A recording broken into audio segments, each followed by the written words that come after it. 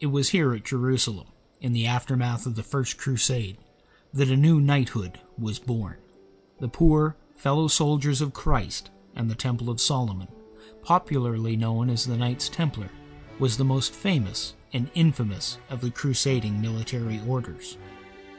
Formed between 1118 and 1120 AD, the Templars had the mandate of protecting the many Christian pilgrims who ventured to the Holy Land to see the sites sacred to their faith. The Templars were an unusual order in that they lived both an active and contemplative life, making them effectively the first warrior monks in the Western world. As such, the Templars quickly expanded beyond their role as protectors of pilgrims and played a vital role in many battles of the Crusades. Although they suffered more defeats than they celebrated victories, the Templars are nonetheless remembered as Christendom's most fearless military force. There have been many books written about the Templars in recent years. Unfortunately, the vast majority of them have perpetuated myths about the Templars that were created almost the second the order ceased to exist. If there was some hidden treasure, sacred relic, or secret knowledge, the Templars found it buried beneath the Temple Mount, and the discovery made them rich and powerful, or so the speculative authors would have us believe.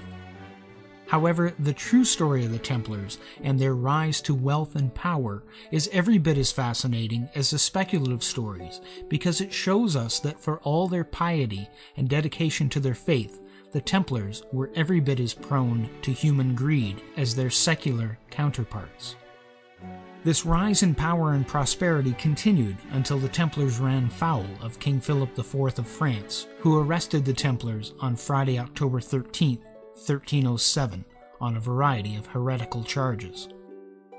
Philip had the Templars tortured in order to extract confessions of guilt, and many of their number were ultimately burned at the stake. In Nobly Born, I present this fascinating story about the Templars in both pictures and prose, as we examine not only the history of the Knights Templar, but the history of the complex world in which they operated. It was a world where political and personal interests often overshadowed the greater mission of the Crusades, a world in which yesterday's enemy could become today's ally, and one in which patron could become persecutor just as quickly. As East and West once again wrestle with each other in a battle of ideologies, Nobly Born is not so much a book about history as it is a mirror through which to examine today's world.